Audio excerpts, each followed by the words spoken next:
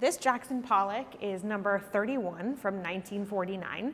This is a work that is from the height of Pollock's drip period that extended from 1948 to 1950. So this is firmly really at the height of his career and at the most celebrated time for the artist. Because he only worked on the drip paintings in earnest for those 3 years, there's a very limited body of work and much of it is in museums. But this is really an exception. This is absolutely museum quality drip painting. The most comparable work to have come to auction made $58 million almost 10 years ago.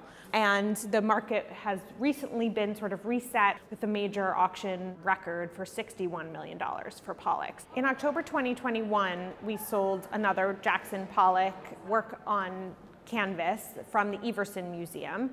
That work sold for $13 million at the time. That work was from 1946. It was sort of in the earlier moment before he fully transitions to his drip paintings in 1948. But the difference between the two is really the moment in which they were made. 1946, he was still experimenting a little bit with his surrealist techniques, but also starting to incorporate drips, whereas in 1949 he fully commits to the drip method, painting fully on the floor, and that sort of explains a bit of the difference in the price point of the two. The estimate on number 31 is estimate on request in the region of $45 million.